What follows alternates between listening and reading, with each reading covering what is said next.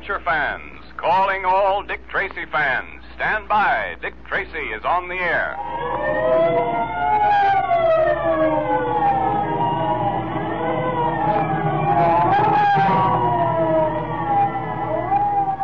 The makers of Quaker Puffed Wheat and Quaker Puffed Rice, those two tasty, nourishing cereals that are shot from guns, now bring you another thrilling Dick Tracy adventure.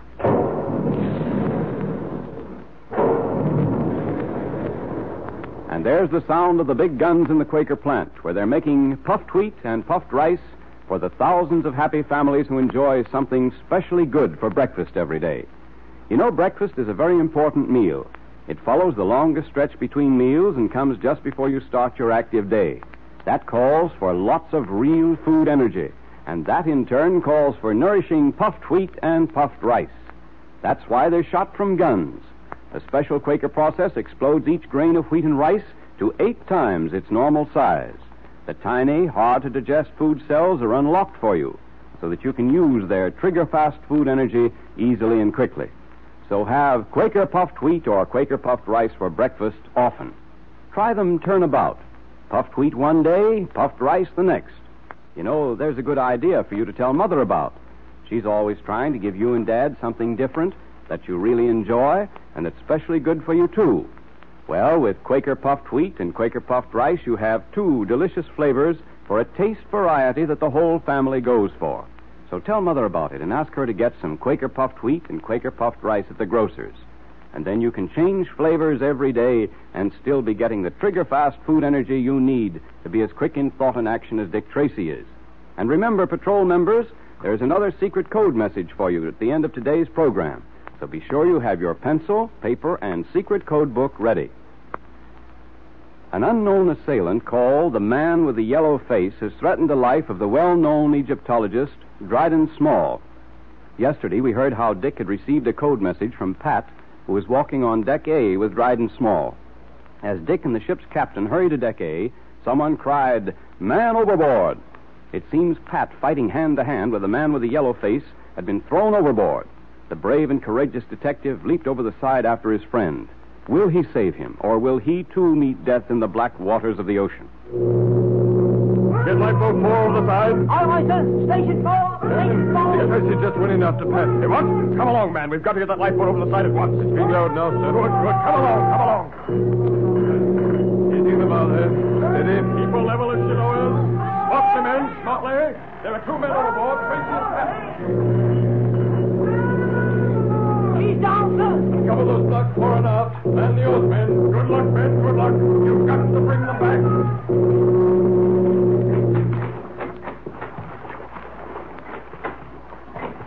Thank goodness they're keeping their searchlights going. Right, sir. I don't see... Hold on, sir. They're circling to port. 2 points in the port bow, sir. This way! Help! That's Tracy and Pat. Pull out, men. Right, sir. Side of them. Heave away there. Heave, boys. Heave. Stand by on the bow, bosun, to help them aboard. Aye, aye, sir. Oars. Yeah. All right, Mr. Tracy. We've got you, sir. We've got you. Take Patton. He's out. Right, sir, right. Pull him in, boys. Pull him in. Now, Here lend we him a are. hand. Have they gone? There we are. All right, you're next, Mr. Tracy. Grab hold, sir. Grab hold. Easy. Up you come, sir. Up you come. Over. Thanks. There we are. Well, that water's cold. How's Patton? Hey, he'll be all right, Tracy. Suffering from cold and shock, most likely. But we'll get him back to the ship at once. And pull away together. Stroke. Stroke. Stroke. Well, Dick, I guess I owe my life to you once again. Someone else would have pulled you out if I hadn't been there, Pat. But no one else did. That's the point. Now that you're able to talk, Pat, tell me, what happened up there on deck? Well, Small and I noticed someone whom we took to be the man with the yellow face. Uh-huh. I immediately sent you that message asking you to come up on deck. Well, after the steward left with the message, Small and I walked aft along Deck A when suddenly a figure slipped out of the shadows. He was on us before I could get set. He knocked Small to the deck, and then I grappled with him. Dick, I've never met anyone so powerful in all my life. I couldn't do a thing against him. He was so strong that he actually picked me up bodily and heaved me overboard. I don't suppose you got a good look at him, Pat? No, Dick, I didn't. Everything happened so quickly. This man, Dryden Small, he knows why he's being hounded, Pat. He knows what the man with the yellow face is after. I'm convinced he also knows who the man with the yellow face is. Well, why don't we just wash our hands of the whole matter, Dick? Now, you know we can't do that, Pat, even though I told Small I would. There's something I can do. I can have this out with Dryden Small. So far, we've managed to protect him, but we can't go on this way. We've got to make that fellow realize that the closer we get to America, the more desperate our adversary will become. Come on, we might as well have this out right now. Yeah, but the doctor said he was sleeping. I can't help that. I wonder who that is. Come in. Well, Captain, come in. I don't mean to disturb you, Mr. Tracy, but something terrible has happened. Well, what is it, Captain? The thing I've been dreading has come at last. You recall earlier this evening I spoke of one of the crew being found unconscious in the storage room. He was a man with a weak heart, I said. Yes, I remember. He's the man who claimed to have seen a figure standing in the door of the storage room. Yes, well, he insisted on going on with his work in the storage room. He's had another shock, Tracy. One that may be fatal. Another heart attack? Yes. From what I know, I'm convinced he was scared into his present state. I see. Where's the victim now? He's still down in the storeroom. The doctor is giving him first aid, trying to revive him. Pat, you stay with Dryden Small. Yeah? I'm going down to that storage room with the captain. Those two things may be linked up. I don't know how, but they may be. Okay, Dick. But don't worry about me. I'll be all right. Here, take my gun. You may need it since you lost yours overboard. All right, thanks. And don't let Small out of your sight. Oh, I won't. Come along, Captain. Right.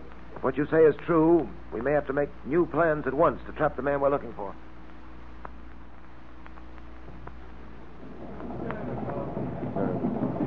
Well, Doctor?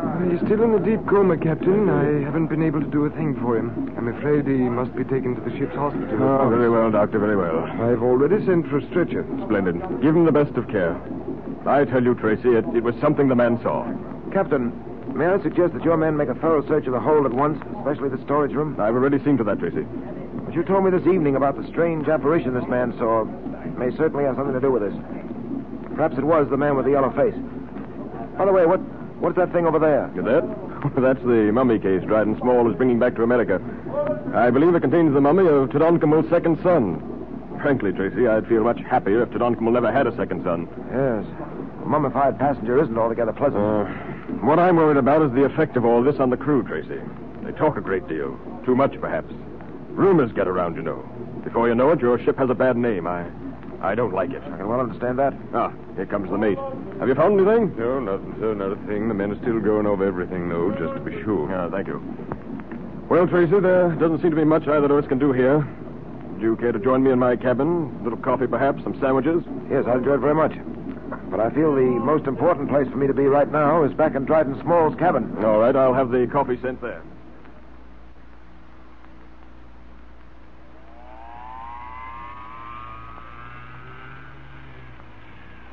Hey, Dick, sir. This way, Captain. Dryden Small's stateroom is down this way. Yes. You know, Tracy, it certainly is reassuring to have you on board this trip. I'd hate to have all these bizarre things happening without you here to help clear them up. Well, I haven't cleared them up, Captain. No, but I know your reputation. I have absolute confidence in you, Tracy. Well, thank you. This is really one of the most puzzling cases I've ever encountered. Mm-hmm. I don't believe I ever had so little of a tangible nature to work with. There's so many things I'd like to know. I'd give a great deal, for instance, to know what the Black Pearl of Osiris is and where it is. I'd like to know why the man with the yellow face is so anxious to get hold of it. To make it brief, Captain, I'd like to know what it's all about. That is all that, eh? Well, I'll say this, Tracy. I'll be a very much relieved man when this ship docks at New York. I dare say. Well, here we are. Pat must be in the bedroom. Yes, he, I've told you this before. Wait a minute. Voice. Strange voice. Listen. I have no desire to discuss this matter with you at any length. All I ask from you is that you tell me where the Black Pearl is. The Black Pearl of Osiris. I don't know, I tell you. I don't even know what you're talking about. Your friend, Dryden Small, practiced the same deception. He, too, pretended ignorance of the Black Pearl of Osiris. You see what has happened to him. The same thing will happen to you. This pearl-handled revolver of his may not be very impressive looking, but I rather think if it is well aimed and skillfully handled, it can be deadly indeed. Now, listen, I'm telling You you... will tell me nothing but what I want to know. Where is the Black Pearl of Osiris? Answer, you white devil, or it will be the worse for you. Great heavens, Tracy. What's going on in there? It's evident that Pat's on the spot. I've never heard that voice before, but I'll bet it's the man with the yellow face. What can we do? Have you a gun? No, I haven't. Neither have I. I gave mine to Patton. I can get one, though. No, there's no time. We've got to work quickly. But you can't do anything against that man without a gun. Time grows short, my friend. Answer me quickly. I refuse to waste further words with you. Now listen, I'm telling you the truth. Why should I lie to you? I don't know where the black pearl you're talking about is. This little pearl-handled revolver is about to speak. I do not think you would care to hear its voice. No, I tell you, you've got me all wrong. I don't know any more about that black pearl than you do, or Tracy does.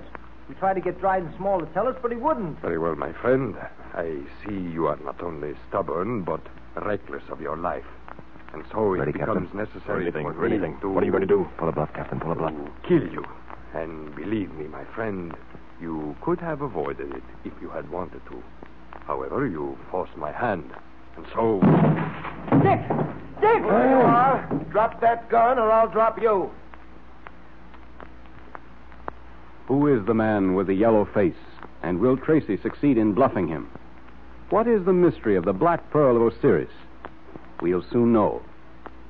But now the makers of Quaker Puffed Wheat and Quaker Puffed Rice, those two delicious, nourishing cereals that are shot from guns, invite you to attend the meeting of the Dick Tracy Secret Service Patrol. And here's Dick Tracy, Jr., your patrol president now.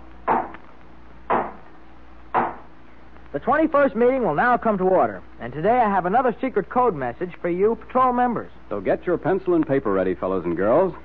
You know, one reason why we're sending you these secret messages every day is that Dick Tracy wants you to be able to use the code as easily and as quickly as he does. That's important. And that's why you should send at least one code message to every patrol member you know every day. That's the way to get good at it, and it's a lot of fun. But now, get ready for today's secret message from Dick Tracy. Here it is. It's football. 10, 11, 7, 17, 11, 26. 17, 9, 12, 25. 5, 17, 6, 15. 11, 25, 13, 3, 26. Did you get it? Repeat it, Junior, to make sure. Okay. Here you are. It's football. 10, 11, 7, 17, 11, 26. 17, 9, 12, 25. 5, 17, 6, 15. 11, 25, 13, 3, 26. And remember, fellows and girls, that's a real message from Dick Tracy to you. Follow those instructions because something very important is about to happen. And if you or any of your friends are missing all the fun we're having, tell them how to join the patrol right away. You know, you just mail 2 Quaker Puffed Wheat or Quaker Puffed Rice box tops, or one of each with your name and address, to Dick Tracy, Box L, Chicago.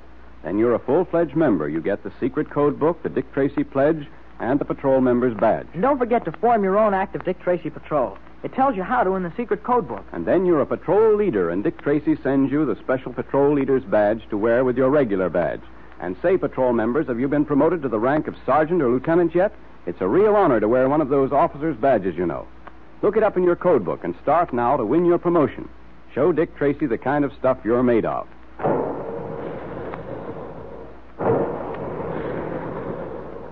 There go the big guns to remind you that Quaker Puffed Wheat and Quaker Puffed Rice are actually shot from guns to give you lots of trigger-fast energy in 2 different delicious cereals that thousands enjoy every day. And if there isn't any puffed wheat or puffed rice in your pantry now, be sure to ask Mother to order some for you at the grocer's.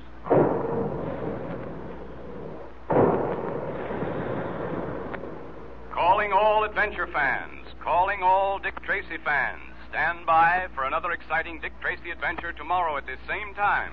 That is all.